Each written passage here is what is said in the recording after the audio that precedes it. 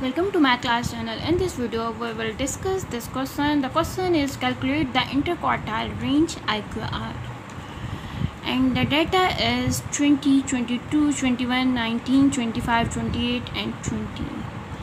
First of all, we will arrange the given data. So we will write here arrange data in ascending order.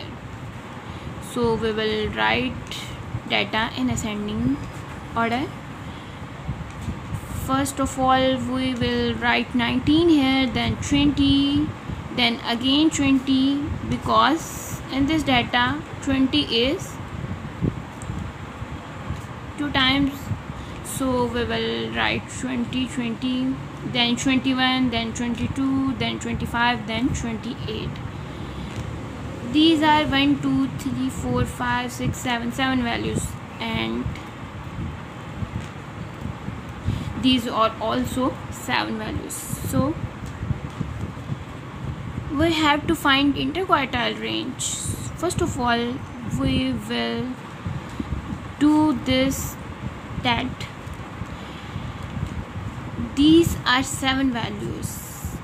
We will count from right side 1, 2, 3 and from left side 1, 2, 3. So we will draw a line above here and we will draw a line above. So 21 is remaining number, so it is Q2. This is Q2. Okay, and again we will only see these numbers because 21 is Q2. We have to find Q1, so we will see these 3 numbers, 3 values. So in this we will, okay, don't see this, only see 3 values. From these 3 values we will draw line here and also draw line here. We will find 20. So 20 is Q1. Same work we will do with this. Don't see these values, only see 3 values, and we will find Q3.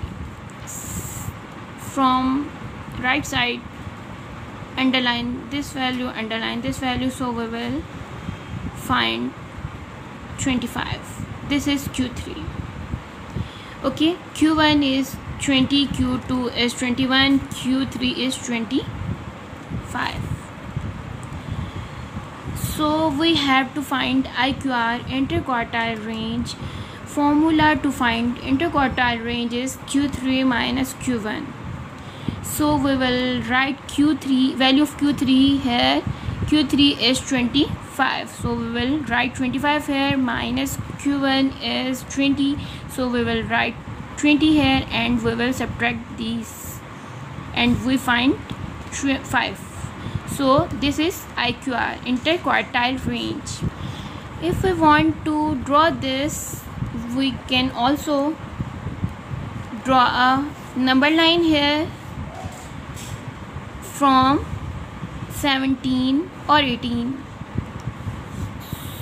Then min value is from data is 19, so we will mention minimum here above 19.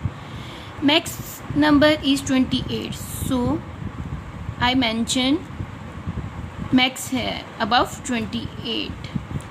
Q1 is 20, so I mention Q1 above 20, and Q2 is 21. I mention Q2 here above 21, and Q3 is 25. I mention Q3 here above 25. This is box. Okay, this is optional work. This is compulsory and this is optional. Okay,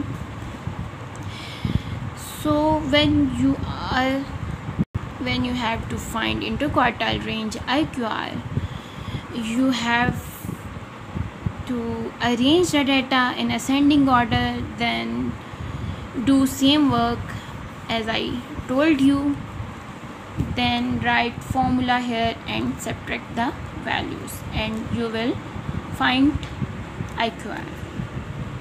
Okay, if you like the video, then don't forget to like this video, subscribe to my channel. Thanks for watching this video. Take care.